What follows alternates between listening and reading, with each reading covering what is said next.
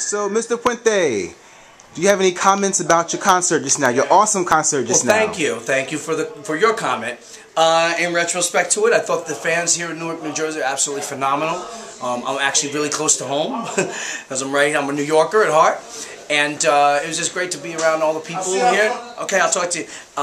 You know, it was just amazing response from everybody, and I truly appreciate the fact that the NJPAC Center for the Performing Arts here chose me to represent the Latin music that they have in this series with Paquito and of course Spanish Harlem Orchestra. So, one more question. Yeah. How do you feel performing on the same stage and program with folks that saw you grow up?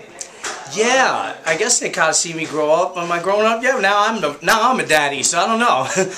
It just feels really like, you know, it's God sent to me. And my father performed here way back in the day, many times, as a matter of fact, with Celia Cruz. And so hopefully my son in tradition, in time, will end up performing here too. So this will be our home away from home over here. Hopefully my father was the godfather, and I'm presenting his music in a different light tonight. So thank you so much. Thank you.